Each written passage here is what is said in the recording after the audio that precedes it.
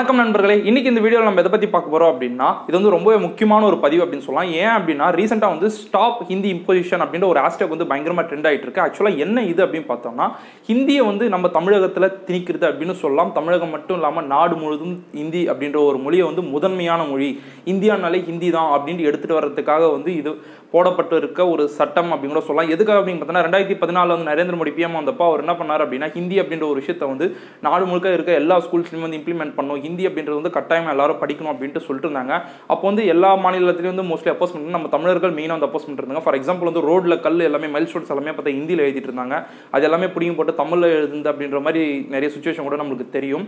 So அந்த மாதிரி எதிர்த்த பிறகு என்ன பண்ணால் சைலண்டாக இருந்தாங்க. இப்போ மறுபடியும் வந்து அவர் பிரதமர் வந்தப்போ இப்போ இருக்கிற எல்லா ஸ்கூல்ஸ்க்கும் ஒரு சர்க்குலர் விட்டுருக்காரு. அதில் முக்கியமான ஒரு விஷயம் என்ன அப்படின்னா, ஹிந்தி அப்படின்றது வந்து கண்டிப்பாக இருக்கணும். அதாவது 3 லாங்குவேஜ் ரூல்ஸ் அப்படின்ற ஒரு விஷயத்தை வந்து எடுத்துகிட்டு வந்தாங்க. அதாவது நீங்கள் இங்கிலீஷ் அப்படின்னு வந்து கம்யூனிகேஷன் லாங்குவேஜ், அது வந்து பேசிக்காக எல்லாருமே படிச்சாகணும் அப்படின்ற ஒன்று. அதுக்கப்புறம் வந்து அவங்களுடைய ரீஜனல் லாங்குவேஜ், அதாவது தமிழ்நாடுனா தமிழ், ஆந்திரானா தெலுங்கு, அந்த மாதிரி வந்து அவங்களுடைய ரீஜனல் லாங்குவேஜை படிக்கணும் அப்படின்ற இன்னொன்று. மூணாவது பார்த்தோன்னா ஹிந்தி அப்படின்றது மஸ்ட் கம்பல்சரி வந்து அவங்க படிச்சு ஆகணும். ஏன்னா இந்தியானா ஹிந்தி அப்படின்ற ஒரு விஷயம் இருக்கணும், இந்தியாவுக்கு அடையாளமே ஹிந்தி தான் அப்படின்ற ஒரு விஷயம் இருக்கணும் அப்படின்றதுக்காக வந்து அந்த ஹிந்தி அப்படின்றத நீங்கள் படிச்சு ஆகணும்னு எல்லா ஸ்டூடெண்ட்ஸ் மேலே திணிச்சுட்டு தான் இருக்காங்க. ஸோ இந்த விஷயத்துக்கு முன்னாடி ஒரு விஷயம் நம்ம எல்லாருமே யோசிச்சு பார்க்கணும். நம்மள வந்து நிறைய பேர் வந்து சிபிஎஸ்சி ஸ்கூலில் படிச்சிருப்போம், இல்லை உங்கள் ஃப்ரெண்ட்ஸ் படிச்சிருப்பாங்க, இல்லை உங்களுடைய பசங்க யாராச்சும் கூட படிச்சுட்டு இருக்கலாம் இந்த வீடியோ பார்க்குறவங்களுடைய பசங்க. ஸோ அவங்கள எத்தனை பேருக்கு வந்து தமிழ் அப்படின்றது தாய்மொழியாக இருந்து தமிழ்நாட்டில் பிறந்து அவங்கள எத்தனை பேருக்கு வந்து தமிழ் எழுத படிக்க தெரியும் அப்படின்ற ஒரு விஷயத்தை மட்டும் நீங்கள் கொஷின் பண்ணுங்க, இல்லை யோசிச்சு பாருங்க. ஏன் கேட்குறேன் அப்படின்னா, நம்ம தமிழ், அதாவது ஒரு கலாச்சாரம், ஒரு இனம் அப்படின்றத வச்சு ஒரு இனம் அப்படின்ற ஒன்று இருந்துச்சுன்னா அதனுடைய மொழி அப்படின்ற ஒரு விஷயத்தை அழிச்சாலே போதும், அந்த இனமே அழிஞ்சிடும் அப்படின்ட்டு வந்து ஏகப்பட்ட பேர் சொல்லி நீங்களும் கேள்விப்பட்டிருக்கலாம். எதுக்காக அப்படின்னா, இப்போ வந்து இந்த இந்தி திணிப்பு அப்படின்றது வந்து நம்மளுக்கு சின்ன வயசுலேருந்தே நம்ம கேள்விப்பட்டிருப்போம், ஹிந்தி படிக்கணும் அப்படின்னு சொல்லுவாங்க. ஆனால் இது வந்து நமக்கு தெரியாது. இப்போ நமக்கு போராட்டம் அப்படின்னு தெரிஞ்சால் பார்த்தீங்கன்னா ஜல்லிக்கட்டு போராட்டம் சொல்லுவோம், ஸ்டெர்லைட் போராட்டம், அந்த மாதிரி ரீசெண்டாக இருக்குதான் சொல்லுவோம். சரி, அதுக்கு முன்னாடி ஒரு பெரிய போராட்டம் அப்படின்னு பார்த்தோன்னா இந்த விடுதலைக்காக போராடினாங்க, அதை போராட்டம் அப்படின்னும். ஆனால் அதை விட அதுக்கு விடுதலைக்கு முன்னாடி 1935, 36 வருஷத்துலேயே என்ன பண்ணோம்னா பயங்கரமான ஒரு போராட்டம் பண்ணாங்க, ஒரு போரே நடந்துச்சு அப்படின்னு சொல்லலாம். என்ன அப்படின்னா மொழி போர் அப்படின்னு சொல்லலாம். அதாவது இங்கிலீஷ் எப்படி வந்து பிரிட்டிஷ் எடுத்துகிட்டு வந்தாங்களோ நம்ம இந்தியாவுக்குள்ளே, அதே மாதிரி அந்த இங்கிலீஷை எதிர்த்து ஹிந்தி அப்படின்ற விஷயத்தை வந்து நாடு முழுவதும் நாங்கள் வந்து கம்பல்சரி ஹிந்தி அப்படின்றத சொல்லிக் கொடுப்போம், ஹிந்தி அப்படின்றது கம்பல்சரி அப்படின்ட்டு வந்து அந்த பீரியட்லேயே வந்து சொல்லிட்டு இருந்தாங்க. ஸோ அதை எதிர்த்து நம்மளுடைய தமிழ் கலாச்சாரத்திலிருந்து வந்த பல பேர் வந்து உயிர் தியாகங்கள் பண்ணியிருக்காங்க. இந்த கத்தி படத்துலலாம் வந்து இந்த ஃபார்மர்ஸ் எல்லாமே, அந்த விவசாயிகள் எல்லாமே சூசைட் பண்ணுவாங்க தெரியுமா, அதே மாதிரி வந்து அவங்க உடலை எரிச்சிட்டு அதே மாதிரி தற்கொலை பண்ணிட்டு விஷம் குடிச்சிட்டு அந்த மாதிரி பல வகையில் வந்து எங்களுக்கு தமிழ் முக்கியம், எங்கள் தமிழ் கலாச்சாரத்தை இனத்தை அழிக்காதீங்க, எங்கள் தமிழ் மொழி முக்கியம் அப்படின்றதுக்காக போராடி பல பேர் வந்து உயிர் தியாகம் பண்ணியிருக்காங்க.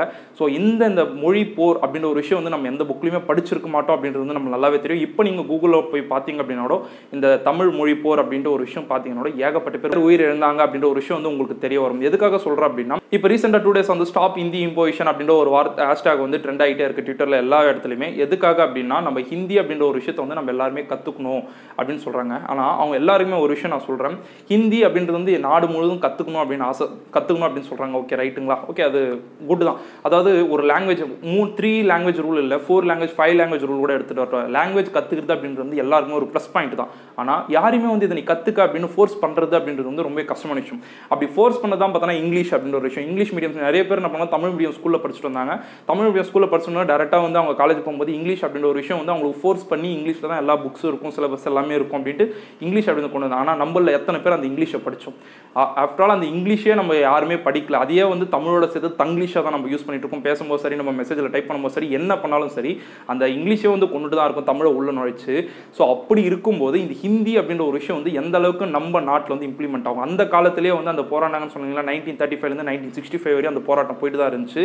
ஸோ அந்த காலத்திலே பார்த்தோன்னா நம்ம தமிழர்கள் மட்டும்தான் வந்து தமிழ் அப்படின்ற ஒரு மொழி வந்து அழிய போகுது இவங்களால ஹிந்தினால அப்படின்ட்டு வந்து போராடினாங்க. இவங்க போராட்டம் தாங்க முடியாமல் தான் சரி ஓகே ஹிந்தின்றதே வேண்டாம் இனிமே அப்படின்ட்டு ஸ்டாப் பண்ணாங்க. அப்படி ஸ்டாப் பண்ணனால தான் மற்ற மாநிலங்களிலும், அதாவது ஆந்திரா, கர்நாடகா, கேரளா, அந்த மாதிரி சதர்ன் ஸ்டேட்ஸ் எல்லாத்துலையுமே பார்த்தோம் அப்படின்னா ஹிந்தி அப்படின்றது வந்து ஸ்டாப் பண்ணி மற்ற அவங்களுடைய ரீஜனல் லாங்குவேஜ் வந்து வளர்க்க ஆரம்பிச்சாங்க. ஸோ இப்படி தான் வந்து அந்த 1965க்கு மேலே வந்து ஒவ்வொரு ரீஜனல் லாங்குவேஜும் வந்து வளர்ந்துக்கிட்டே வந்துச்சு. ஆனால் இப்போ மறுபடியும் என்ன பண்ணுறாங்க அப்படின்னா அந்த ஹிந்தி அப்படின்றது வந்து கம்பல்சரி அப்படின்ட்டு எடுத்துகிட்டு வராங்க. ஸோ அப்படியே நான் ஹிந்தி படிச்சிடறேன்ப்பா, ஓகே நான் ஹிந்தி படிச்சுக்கிறேன் அப்படின்னு வச்சுக்கோங்களேன். எத்தனை பேர் வந்து இங்கிருந்து நார்த் இந்தியாவில் வந்து வேலைக்கு போகிறாங்க அப்படின்னு யோசிங்க. அதே மாதிரி நார்த் இந்தியாவிலேருந்து எத்தனை பேர் பிழைப்பை தேடி இங்கே இருக்கிற சதர்ன் ஸ்டேட்ஸ் வராங்க. அதாவது கர்நாடகா, பெங்களூராக இருக்கட்டும், ஹைதராபாத்தாக இருக்கட்டும், இல்லை இங்கே தமிழ்நாடு சென்னையாக இருக்கட்டும். நீங்கள் ஒரு நிமிஷம் உங்களை சுற்றி யோசிச்சு பார்த்தா உங்களை சுற்றி அத்தனை ஹிந்திக்காரங்க இருப்பாங்க. ஆனால் அவங்கள முதல்ல என்ன சொல்லுங்கள் அப்படின்னா ஹிந்தி நார்த் சைடில் இருக்கவங்கள தமிழை கற்றுக்க சொல்லுங்கள், இல்லை தெலுங்கை கற்றுக்க சொல்லுங்கள், இல்லை கன்னடாவை கற்றுக்க சொல்லுங்கள். ஏன் அப்படின்னா நம்ம யாரும் முக்கியமாக அந்த இடத்துக்கு போகிறது கிடையாது. அப்படி நம்மளில் பல பேர் யாராச்சும் போனோம் அப்படின்னா கொஞ்ச நாள்லேயே வந்து அந்த லாங்குவேஜ் அப்படின்றது கம்யூனிகேஷனுக்கு மட்டும்தான். நான் பேசுறது உனக்கு புரியுதா, நீ பேச எனக்கு புரியுதா, அவ்வளோதான். அந்த மாதிரி ஒரு லாங்குவேஜ் வந்து ஈஸியாக நம்ம கற்றுக்க முடியும். ஆனால் இந்த மாதிரி வந்து ஒருத்தர் மேலே வந்து ஃபோர்ஸ் பண்ணக்கூடிய ஒரு விஷயம் அப்படின்றது ரொம்பவே தப்பான ஒரு விஷயம். ஏன் அப்படின்னா இப்போ அவங்க ஃபோர்ஸ் பண்ணி ஹிந்தியை உள்ளே எடுத்துகிட்டு வருவாங்க. சரி ஓகே, இங்கிலீஷு, இந்திய, தமிழ் அப்படின்ட்டு 3 லாங்குவேஜ் இருக்கும். இப்போ இருக்கிற சிபிஎஸ்சியில் என்ன பண்ணுவாங்க, தமிழ் அப்படின்றத நெக்லெக்ட் பண்ணிவிட்டு ஹிந்தி, அதுக்கப்புறம் இங்கிலீஷ், அதாவது இங்கிலீஷ்க்கு அப்புறம் ஹிந்தி அப்படி செகண்டரி லாங்குவேஜ் தான் யூஸ் பண்ணிட்டு இருக்காங்க அப்படின்ற ஒரு விஷயம் நம்ம எல்லாருக்குமே நல்லாவே தெரியும். ஸோ அந்த மாதிரி பார்க்கும்போது நம்ம தமிழ் அப்படின்றது பார்த்தோன்னா சின்ன பசங்கள்லேருந்தே கட் பண்ணிட்டாங்க அப்படின்னா நம்மளுடைய ஸ்டேஜ்லேயே வந்து அந்த தமிழ் அப்படின்றது அந்த இலக்கியமாக இருக்கட்டும், இலக்கணமாக இருக்கட்டும், இல்லை அதில் வந்த செய்யுள்கள், நூல்கள் எதுவாக இருக்கட்டும் எல்லாமே அந்த இடத்துலேயே ஸ்டக் ஆகி போயிடும். அதுக்கப்புறம் நம்மளுடைய அடுத்த ஜென்ரேஷனுக்கு வந்து தமிழ் அப்படின்ற ஒரு விஷயம் போகாது. ஆனால் அவங்களும் என்ன பண்ணுவாங்கன்னா தமிழை காப்போம், தமிழ் வீழ்வேன் என்று நினைத்தாயா அப்படின்ட்டு வந்து தமிழ் ஜஸ்ட் ஒரு ஸ்டேட்டஸ்லையோ இல்லை ஏதாவது மெசேஜில் மட்டும்தான் போட்டிருப்பாங்களே தவிர அவங்களுக்கு அந்த தமிழை எழுத படிக்க தெரியுமா அப்படின்னு கேட்டால் சத்தியமாக தெரியாதுன்னு தான் சொல்லுவாங்க. இது உங்களுடைய ஃப்ரெண்ட்ஸை வந்து நீங்கள் கன்சல்ட் பண்ணி கிளாரிஃபை கூட பண்ணிக்கோங்க. ஸோ இதுலேருந்து என்ன சொல்ல வரேன்னா நம்மளுக்கு ஒரு லாங்குவேஜ் முக்கியம் அப்படின்னா கண்டிப்பாக அந்த லாங்குவேஜ் நம்ம கற்றுப்போம், தேவையானப்போ நம்மளே கற்றுப்போம். மற்றவங்க வந்து இது வந்து ஃபோர்ஸ் பண்ணக்கூடாது அப்படின்றதுக்காக சொல்கிறோம். ஸோ இப்போ இன்றைக்கி அந்த ட்ரெண்டாக இருக்கிற அந்த ஸ்டாப் ஹிந்தி இம்போசிஷன் அப்படின்ற ஒரு வார்த்தையை வந்து நம்ம அலட்சியமாக விட்டுட்டோம் அப்படின்னா நாளைக்கு பார்த்தோன்னா கண்டிப்பாக அந்த ஹிந்தி அப்படின்றது நம்மளுடைய இதில் வந்து அது ஆதிக்கம் செய்யும். அதுக்கப்புறம் நம்மளுடைய தமிழ் அப்படின்ற ஒரு விஷயம் வந்து குறைஞ்சிடும்.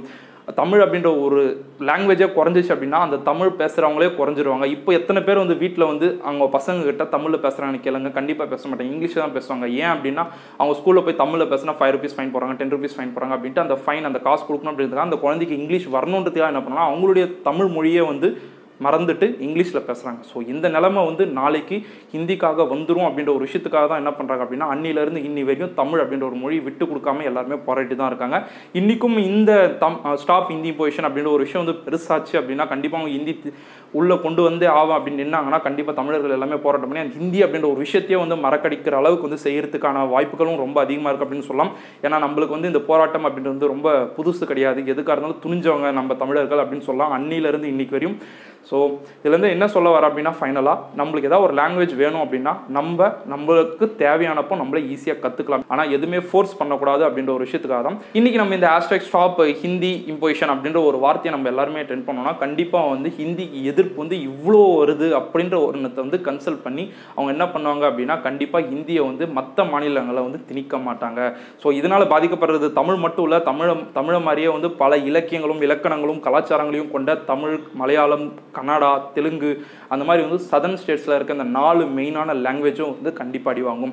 அதுக்கப்புறம் நார்த் சைடில் இருக்க எல்லா லாங்குவேஜும் பார்த்தோன்னா பேஸ் ஹிந்தி அப்படின்னு சொல்லலாம், இல்லை சான்ஸ்கிரிட்னு சொல்லலாம். ஸோ அதை பேஸ் பண்ணி அவங்க இருந்துப்பாங்க. ஆனால் சவுத் ஸ்டேட்ஸ் எல்லாமே பார்த்தோன்னா பயங்கரமாக அடி வாங்கும். அதுக்கப்புறம் அவங்களுடைய லாங்குவேஜ் அந்த இனம் அப்படின்றதே வந்து படிப்படியாக அழிஞ்சிட்டு வர்றதுக்கான ஒரு முக்கியமான ஒரு விஷயம் தான். ஒரு மக்கள் அழிக்கணும்னா அவங்களுடைய மொழி அழிச்ச போது அந்த இனமே அழிஞ்சிடும் அப்படின்றத வந்து முன்காட்டி இந்த தமிழ் அப்படின்றத வந்து நம்ம வாழ வைக்கணும், வாழ விடணும் அப்படின்றதுக்காக என்ன பண்ணலாம்னா இந்தியை எதிர்த்து நம்ம போராடலாம் அப்படின்றதுக்கு வந்து நம்ம இந்த #ஸ்டாப் ஹிந்தி இம்போசிஷன் அப்படின்ற ஒரு விஷயத்தை வந்து ட்ரெண்ட் பண்ணோம் அப்படின்றது தான் வந்து இந்த வீடியோவில் ரொம்பவே சிம்பிளாகவும் சொல்லியிருக்கேன். அதே மாதிரி உங்களுக்கு புரியும்படியுமாக சொல்லியிருக்கேன். ஏன் அப்படின்னா நம்மள பல பேர் இப்போவே தமிழை மறந்துட்டுருக்கும். இந்த ஹிந்தின்றது உள்ளே வந்துச்சு அப்படின்னா மொத்தமாக நம்ம தமிழ் மறக்க வேண்டிய ஒரு சூழ்நிலை வந்துடும் அப்படின்றதுக்காக தான் வந்து இந்த மாதிரி சொல்லிட்டு இருக்கோம். ஓகேங்களா?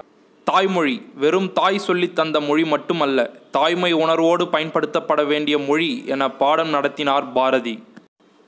தாய்மொழி மீதான பற்று ஒவ்வொருவருக்கும் கட்டாய தேவை மட்டுமல்ல, அதை அடுத்த தலைமுறைக்கும் கடத்த வேண்டும். தமிழ் வாழ தமிழோடு நாமும் தலை நிமிர்ந்து வாழலாம். தமிழை காப்போம், தமிழ் இனத்தை காப்போம்.